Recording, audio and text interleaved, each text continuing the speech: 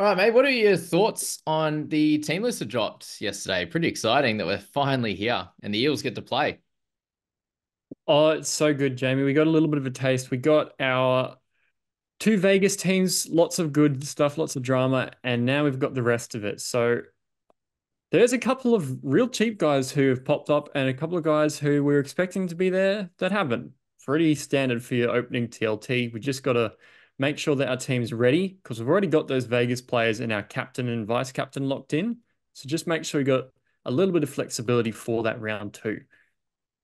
Yeah, definitely, mate. When you are looking at the cash cows, what kind of guys stand out for you? You've got on the screen there, obviously the hooking side of things. What are your thoughts on Danny Levi?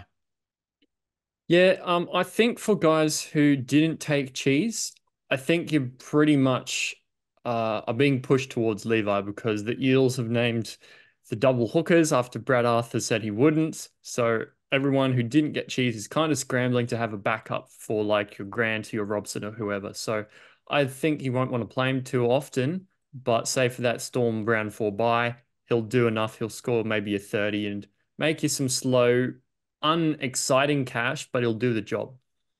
Yeah, how many how many Raiders players are going to grab? That's the big question, mate. Is there Oh, a world where you would just select, just as he's Robson or it's Grant?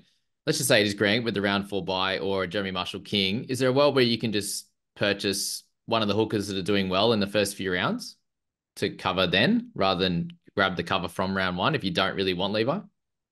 I think you can, but it's a little bit risky, and you're relying on something that you might not be able to have the cash for because I mean, who are the cheap guys that we're having? We've got Levi. We thought we had one of the Eels hookers.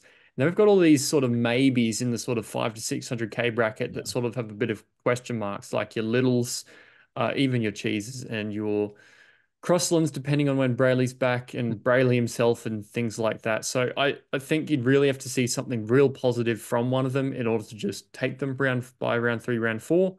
So I don't know if I'd want to rely on that and run the Soul Hooker Gauntlet, but it's definitely a strategy, just not one I probably want to take for my team. Yeah, definitely, mate. In this mid cash cow section, I did forget to put Royce Hunt, who a few people have mentioned as well. It sounds like for Royce that Hamlin Ueli will be back anywhere between sort of round 2 to 6, NRL physio said. Is there any interest in him? Because a few people have asked. And then anyone else outside of Sam Hughes in this list that you wanted to throw your thoughts out on? Um, Not so much. I think Royce Hunt, he'll probably score better than his break even, but you've got a lot of middle forwards on that Sharks team anyway. Yeah. They've named Finucane bench. They've named, I think all four of them were middle forwards. So Yep. for your guys like McInnes, probably squeeze him, and we know that it's good minutes. And I mean, where does Royce Hunt fit into that? It doesn't scream tons and tons of minutes when all of those guys are there together. So I think he'll make like he'll be a couple points undervalued, but not much. Like he might crawl up to 400K and sit there. Pretty awkward price, eh? So no one else on that list is a purchase for you? Liam Henry is vaguely interesting. Mitch Kenny's not in the team at the moment, and Somerton's starting Peach bench, and you've got both. I think you've got both Eisenhuth and Henry there. So I'd be interested to see what happens when Kenny is back and how that moves around. And at 320K, although he does have a good PPM, it's not as certain as if it was just him or Eisenhuth winning the spot. Definitely. Guys, for those of you that aren't new here, welcome. And don't know who Scoop is. He came 110th last year. I did beat him out by 9 places. I'm very excited by that. But yeah, plenty of pedigree on the fantasy world. And yeah, you should definitely listen to him. And your popularity on this channel is growing, mate. So good stuff. Jamin Salmon and Joey Chan and the Edges, mate. They're the two that have come available. Are they both in your side at this point? You both are, but I think I'm going to take one out, and I'm going to drop a bit of hot Ooh. news that I only found out about 4 minutes ago. Here we go. Um, Alec McDonald has been named lock in the Queensland Cup. So does that mean we get a late Bloor inclusion? To Oh, me, glory I think we're boy. going to get some switching around. Okay. Yeah, right. If Blory was to be benched and Joey's still starting and Blory got a chance of playing, obviously some edge then, you'd say, and maybe some middle, given he played a bit of middle at Tigers as well. If that was the case and Joey still started, Is that worth just holding on for those that are still interested? If it ends up that Blore does come into the team and he is on the bench, I would tentatively say yes to Chan just because he's so cheap and doesn't need to do a lot to get there. So, as you said, he could play some edge and then move into the middle because I think that's where he was playing in the trials, right? He looked really, really good in the middle. Mm, So, with Nelson, Asafa Solomona out for a bit, maybe he plays 20, 30 minutes edge. Blore comes on for most of it, and then he moves into the middle for 20, 30 minutes. yeah. That's still a good pathway to make you lots of money if you're 261K. Just watch out and make sure that the late switch still looks viable. Mm. Otherwise, you might end up getting a bit trapped if he does move to the bench and only play, say, 30 minutes. Yeah, okay. That's very interesting news. Thanks for that, mate. Thanks for ruining all our hopes and dreams, given there's basically no cash cows. The halves, mate. The Hutchison Flanagan debate. Is there room for both? Which one are you siding with? If it's one, give us the thoughts there.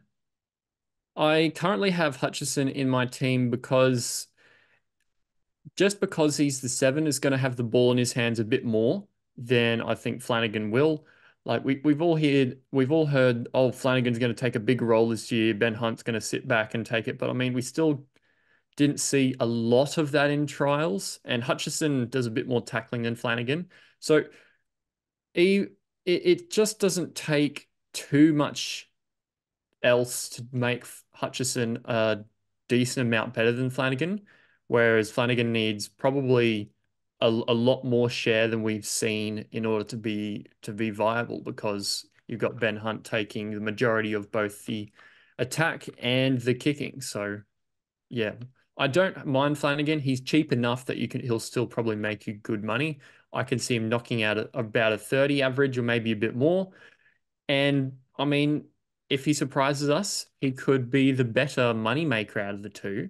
But I think Hutchison will still outscore him. Definitely, mate. How'd you end up on Sunday, by the way? Which players did you end up taking to kick off Vegas?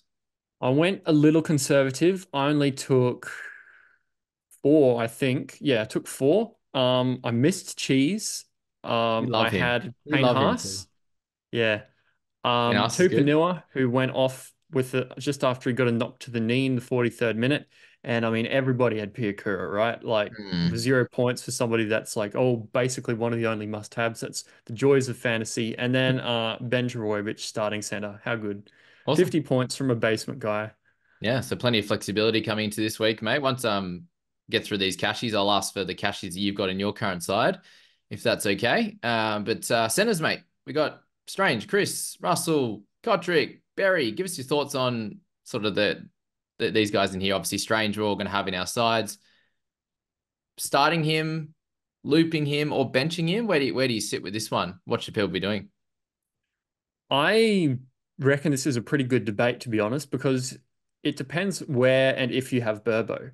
A lot, like 60% of teams had Burbo, Mm. and if you played him on the bench, I think you probably do have to play Strange in your centers, just starting center. If you didn't and you played Burbo in your starters, well, then there's debate as to do you put Strange there or do you put like a decent scorer like Karaz has now got center duel. Do you move Karaz up there and bring in like a Ponga or something if you had Lussick plus a few other guys you want to move around? So I think he'll score well enough that you can put him in your 17 if you want. But if you are carrying a Tigers player, I think he's a really good option to loop. Yeah, probably the way I'm going to play it, mate. For those that did have him did have Burbo in the loop slot, Seb Chris is a no-brainer, right? And what are your kind of thoughts on Seb in general when he does come back and play next round? Yeah, it's a hard one because we want Chris to score a lot of tries. We want him to make more tackles than he was at fullback because he scores better at center than fullback, a bit Yeah. paradoxically. We just got to be like 99% sure that he does. And I mean, I'm pretty confident. I wasn't expecting Hopewadi to be center for this Yeah. round with not Chris, Kotrick wing. So I think Kotrick might lose out here, to be honest. Hopewade, I think, might move back, but it's just a bit uncertain. Chris, he's cheap enough that he'll make some money in an awkward position with Duel, and you can just see how he goes, to be honest. He only needs a couple of go over for a try or two and he's kicked his price rises along. But on the other side, he might just make some slow burn cash, not really make as much as you're hoping, but he'll make some. So it's a way to get money elsewhere into your squad and fix up some problems if you've had some Vegas troubles. Yeah, that's where I see it. Under 400k, it helps with those things for sure. Sean Russell, Kotrick, do you see the Kotrick love, or is it kind of a big worry with Seb being back next week? I don't like taking Kotrick when I'm not confident if Ben Travojevic is going to be there fully confident. I mean, next round. And then you've got like your other guys who have maybe a little bit of question mark. I just don't want too many guys with question marks because if they all go wrong, I'm going to be max trading for 2 or 3 weeks just to put out fires. That's for sure. You're an Eels man. Any love for Shawnee Russell? He did look improved in the trial to my eye. Yeah, he looked quick, hey. He's one of those guys who's a pretty powerful try scorer. I think he scored like in his debut game, he was like a hat trick before halftime and then got injured or something. So I think there is potential for him to score some tries, but on the other hand, he really needs them. So his Mm. average on the wing for the Eels with the 60% try scoring rate is 28.6. And a lot of that came from last year, and that's pretty much where he's priced. So you'd probably want him to make really good use of this early Eels run. I see him pretty much like a Chris, but like 3 or 4 points more expensive. So I'd rather probably just take Chris at this point. Yeah, okay. I think Chris could score a bit better just based on the center stats we've got from him. Hey. Yeah, I think Chris just has a little bit more base, and Yeah. if he scores a couple tries, the upside's bigger as well. Yeah. Any Berry love, or is he one we just let leave with the other options? I really haven't considered him that much just because I've been going for those either fringe keepers who could move into good keepers or the cheap guys like your Carrazes, your Penasinis, and your Owen Aitken before, well, he wasn't even named. So I haven't looked too much into your guys like Barry, but he did have a couple of injury affected games last year. You take those out, and his average goes up by like 3 or 4.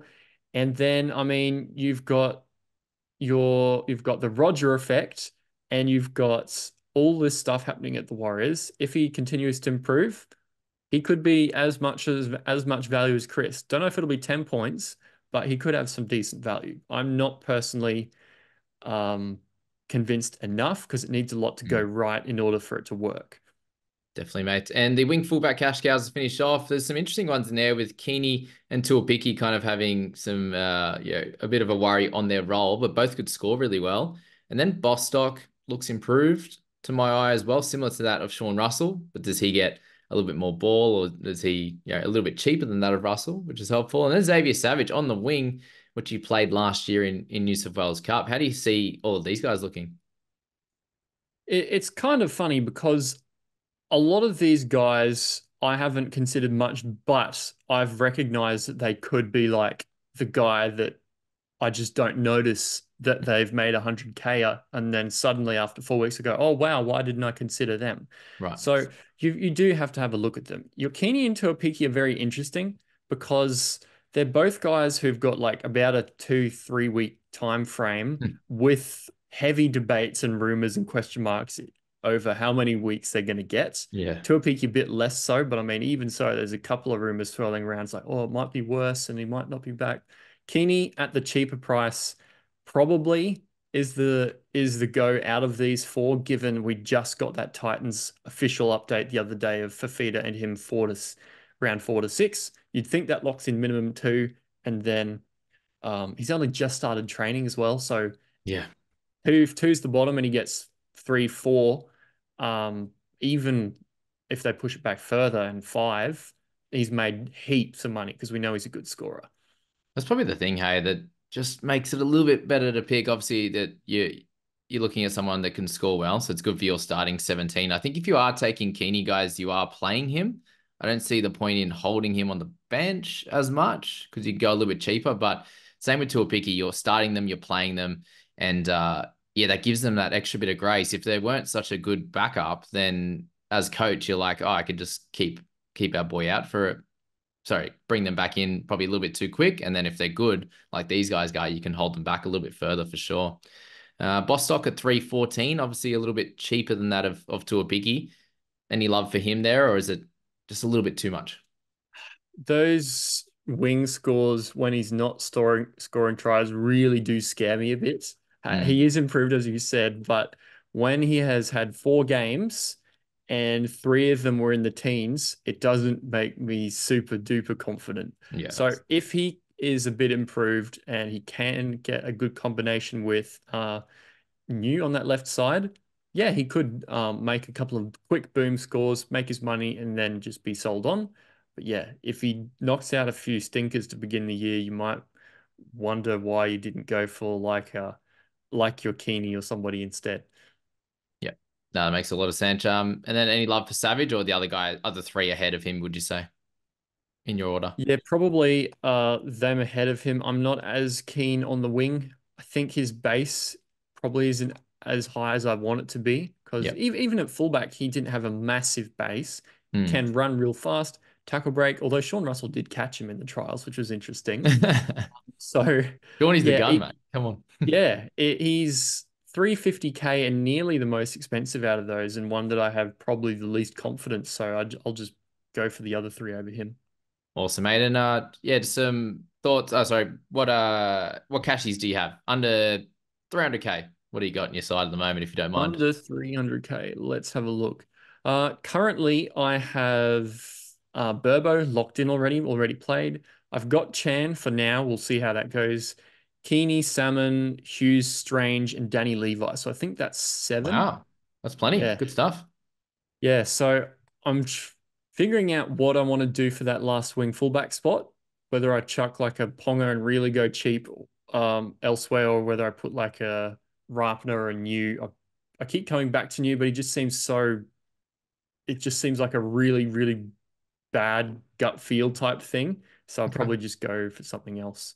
Look, you might not be too far off the money. I'm personally not on him, but I went through him in that video today, and he's definitely got some value. And there's a bunch of people on him, so there's a few people in your thought process for sure, mate. All right, hooker. You don't have cheese, so you're looking to go Levi, and then are you on one of these four? Yep, on one of these 4. Currently got Grant sitting there.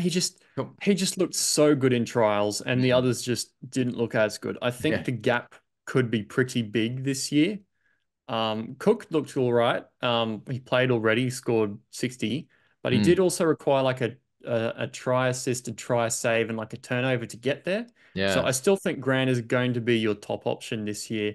Okay. And I mean, Robson could average low to mid 50s because he's done that before. He's scored better than that. But I just think the Cows look like they're going to just give the ball to Drinky and let him distribute it. So Mm. I am worried about how much Robson is going to do.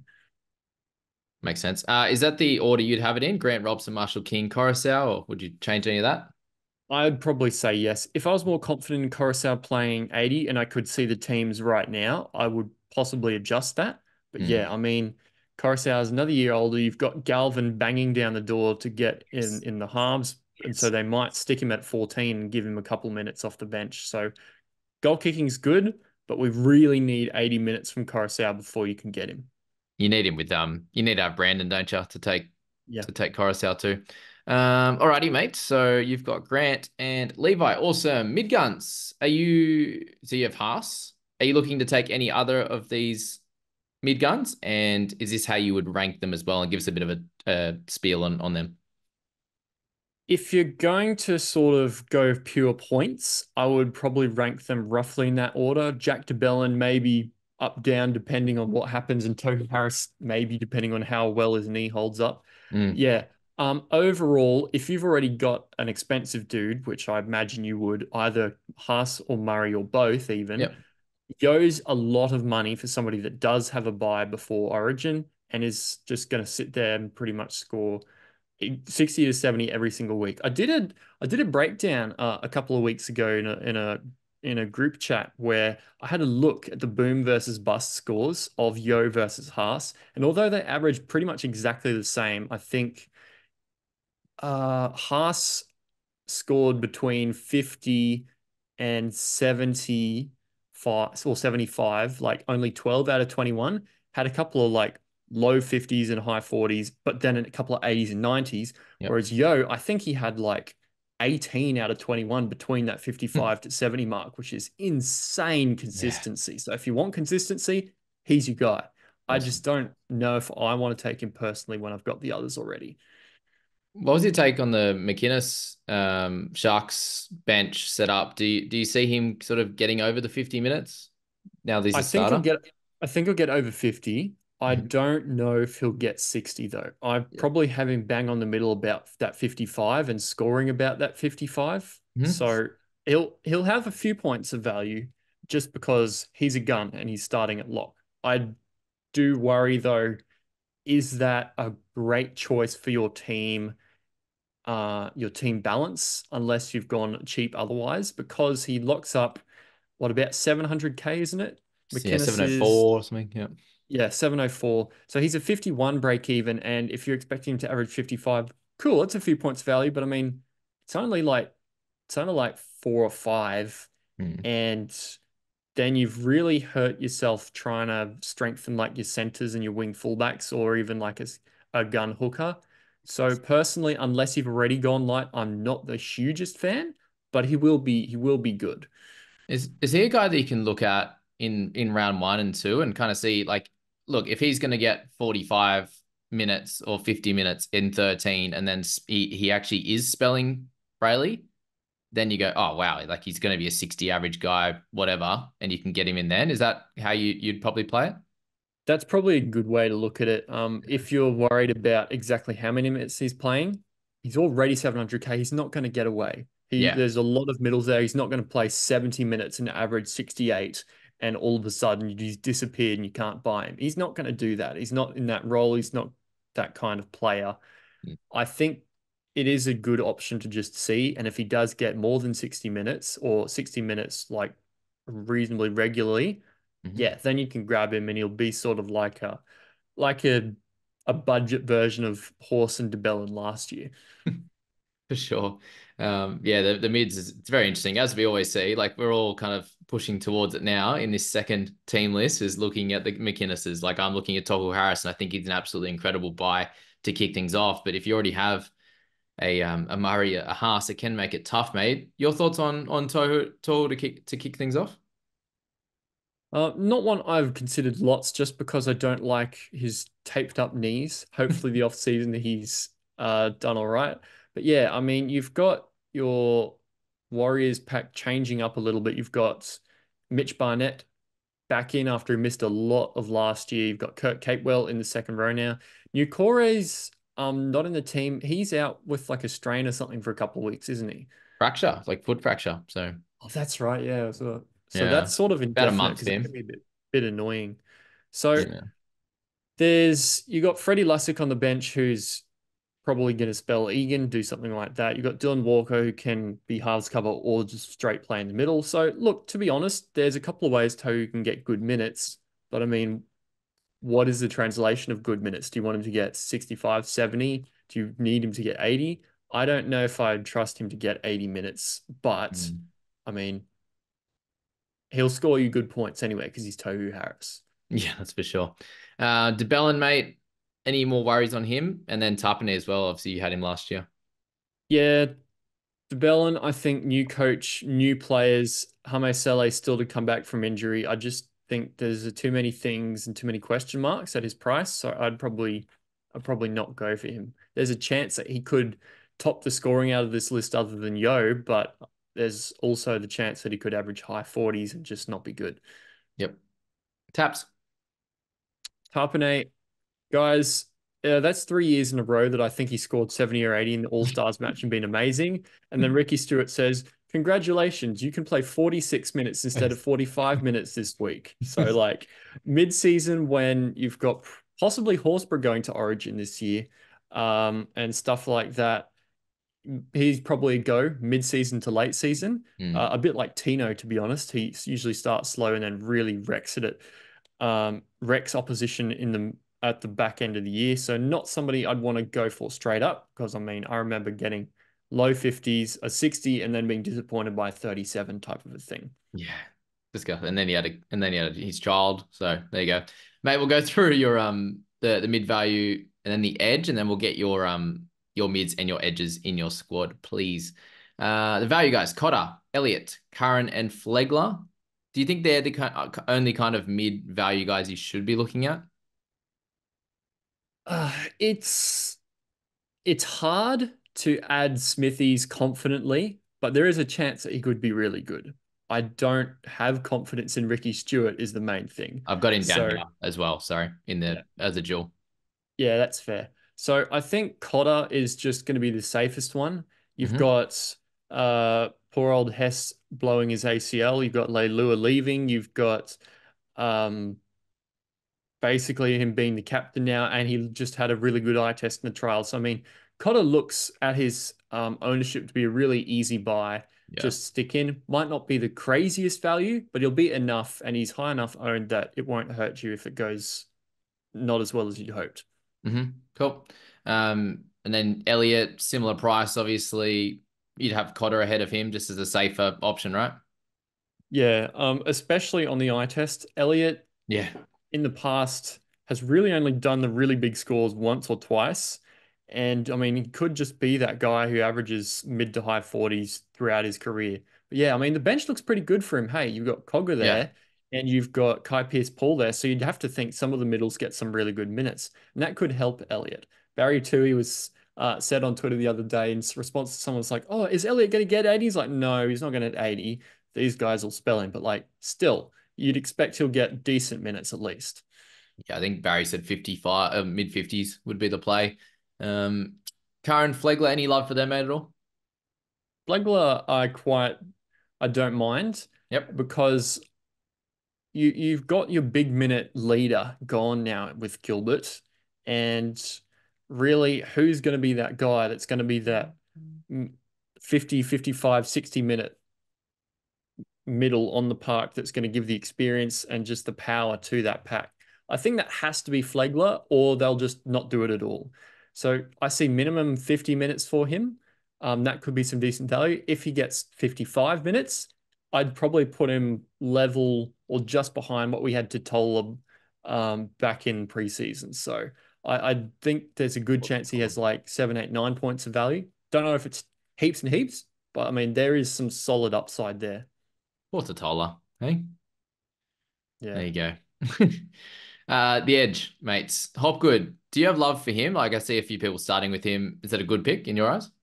I He's like Yo, to be honest. I saw the Eels bench and I was like, hang on, they've blinking got a bench hooker and Tuolagi there. Tuolagi can play middle, but I mean, we saw what was happening in trials as well. Might not happen for too long. But I mean, initially, Fresh Hopgood could get really good minutes, knock out some really good points. Problem is, he's already priced at like 60 points. So Oh yeah. I think he's kind of a guy that I would really love to jump on for like a head-to-head team, or if I somehow didn't have Haas or Murray at all. Some people Because I do mean, that, I he think. could knock out some really good stuff, but I mean, then he's got Origin and Eels buys about 9 or 10 or something, I think. So, I mean, there's a couple of negatives as well besides his price. I do like the potential for his scoring and his minutes though with that Eels bench setup. Yeah, you'd imagine he at least hits his break even there. Eli Katoa, Preston, and Frizzell, I've got in that sort of guns category. I think they'll all do really well. Katoa probably having the most value. Do you agree with that? Yeah, Katoa. He's that guy that just you can feel him stepping up to a 50 average this year or even a low 50s average. Last year, he had plenty of games where he got a head knock or got injured or went off early. And if you look at his actual minutes for the year, he only averaged 67.7. So if you turn him into an 80-minute back rower, you filter that and he turns into 50.9 average. That's There you go. probably about where I'd expect. And I mean, he didn't score a try basically for the first 3 months and then went on an absolute spree. So if the Storm do well this year, he, I don't want to say he can be anything, but he could do really well. All right, Guru. Preston and Frizzell, nothing too much to say other than they should hit about what they're priced at. Yeah, Frizzell just needs to not get head knocks and then he'll be like 2 points of value above his average, but I mean, he's that type of guy. He'll go off for a knock once or twice a year. Definitely. Smithies, mate, you did mention him. We've got Hosking as well, along with Lukey there in this edge value. It's pretty stacked now, isn't it? With Whitehead being injured, hey? Yeah, it's a funny one. You've got Whitehead coming into his last year at the club, and he's got a calf injury, I think. So, and they're notorious for lingering. So, what Yeah. if Hosking, instead of 3 weeks, gets 6 weeks or like 5 weeks? He's already more expensive than he was last year. He's like nearly 600K. But I mean, we saw how he can score at both the Broncos and the Panthers. Mm. If he plays 80 all the time, it's a lock for 50 plus average. Yep. Pretty simple. Hey, he's definitely someone I'm looking at in my side. Smithies, haven't thought about too much apart from the fact that I feel like I'm personally thinking of just going for Grant only at this point. And then if I was to go Smithies, I have Hosking over him right now, but if I was to go Smithies or Hosking, they can both be a stepping stone to a hooker in like around 3 or 4 to cover for me. What are your thoughts on Smithies in general? Do you think that it could be worth starting with him and then seeing what happens in around 3 or 4 when Horsburgh comes back? Because he has that work ethic that's absolutely perfect for fantasy, hey? Yeah, it's interesting. Like the initial comparisons were to someone like Victor Radley, but I mean, when we got to trials, we saw he's really a tackle bot. Yeah, So the meat and stats are going to potatoes. be there. It's just what happens after that. I can definitely see some really good scores for those first few weeks. It's just how does it work with Josh Papali'i and Horsburgh? Does Papali'i go back to the bench? Mm, It is winding down his career. Does he get good minutes, especially if Elliot Whitehead and Hosking do some funny switcheroos throughout the year? yeah. There's a chance for him to make a really good role for himself, but there is uncertainty. I know some groups that are actually quite interested in him, but I mean, outside of that, I have barely seen him talked about at all. So he'd be an interesting one to watch. Yeah, it'd be nice if he was in the 400s. Hey, at 520, it's a little bit awkward for sure. Lukey, mate, obviously it looks like with Firiaki on the bench, we're likely to see 60 to 65 minutes. Does that worry you at all with what we saw in the trials and a bit of last year? Nope. I mean, we've seen Lukey's scoring potential. We've Yep. seen him score 80 points in 60 minutes. He's just that kind of guy. Mm, He's not necessarily going to play 80, or we expect him to play 80 much, because we got like your Firiaki on the bench. And so I'd say like a 45 average in 60 minutes is pretty realistic. But I mean, if he whacks out a really good score early on, he could make his money in like 3 weeks, and then you just mm.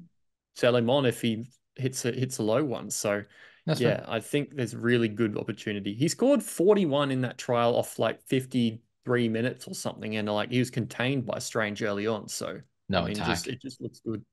Yeah. Awesome, mate. So your mids and edge in your side, can you run through them for us? Mids and edge. I hit Tupanua and Piakura, unfortunately. Yep. I've got Cotter as well and Lukey, as I've just said. Mhm. And then I got some of those cheapy guys like your Chans and all that sitting on my bench. With Haas there. Awesome. Okay. Yeah, Easy as. Salmon was part of that, did you say? yeah, Salmon's there. Awesome. The half guns is a pretty self-explanatory. Are you looking at Fogs? Thoughts on Moses? Got about what 5.5 minutes to get through the rest. Yeah. Cleary, just take him, just buy him, slap the C on him, or Haas for this week if you're worried about anything else. Mhm. Just the best option. Just safe, just gonna be good. Just is Cleary. Fogarty, yeah, good. I I'm happy with there being that solid safe upside. If you're in the Discord, you've probably seen Phil's breakdown of why you look for value in somebody like a Fogarty with your goals and your extra kicking. But yeah, Mhm. I mean the worry is will the Raiders fall back a bit this year and he'll lose some attack and stuff. But yeah, so there is a worry, and you might go to Moses instead, who you know the Eels are pretty decent, and Moses is very dominant and just looked really good in that trial. And his combination with Penasini was amazing. So Moses, I think, is definitely going to outscore Fogarty by a fair bit, but he's Mhm. also a bit more expensive. So Yeah. I wouldn't be against having either in your team, to be honest. Awesome. SJ feels like he's just at his exact like I don't think he can go higher than that. So he might match it, but I mean, there's no upside and there's a bit of downside. So I'd probably lean either towards Moses or Fogarty or Hines if you think with some of these cheap guys popping up, maybe the Cleary Hines strat is back on. I don't know. I Hey, haven't got it, but I mean, who knows? there you go. So what halves do you have, mate, at the moment? Cleary end. Cleary Fog and then Okay. Hutcho on the bench. I think I Awesome. got Thank you. Flanagan as well, but I might shift him around. I'm not convinced. Oh, I like it. I like it. All right, centers, mate. What gun center do you think is the best to select? Is it Penasini? Would you go up to a Holmes or Tongue or something like that, or is that a no with the It's a Carrazas and stuff around? Now that we've got our Carrazas and our Penasinis and even some of the guys who are just a little bit behind that, like your news and stuff, I just don't think you quite need it anymore. So Mm. I like Penasini, scores like 4 points better with Moses in the team. Eels look really good in trials. Just, yeah, pick a good center, whether it's Carraz or Penasini or something to partner with your cheapies. Have you gone Carraz over Penasini at the moment? I got both at the moment, actually. Oh, let's go. Carraz is acting as one of those wing fullback guys who are going to cover for all those annoying early buys. Yeah, awesome. I love that. For people that are looking at taking Ponga, is it all full steam ahead for them? If you want an expensive guy, he's the guy. Full steam ahead, goals, massive attack, looked great in trials. Just yeah, if the Knights slide a bit, he's still going to be there trying to pull them up by the scruff of the neck. Beautiful. Sully, mate, no issues with people taking him at 450 over Tessie? No, I saw a really good comment the other day, which I hadn't stopped to think about. Last year, Amone didn't give him great ball. Flanagan did give him real good ball in the trial, Mm, so he's strong, possibly getting good ball. Maybe he averages up to 40. beautiful. And Tessie, mate, you're obviously liking him. What's the big thing that's standing out for you with Tessie? Just those two games at the end of last year, it sent a couple of really good scores without a try. So Yeah. good run meters, good tackles, good tackle busts. Not something we'd expected from him when we saw him at the Broncos on like the wing or fullback, but I mean, good draw. Maybe he's a go.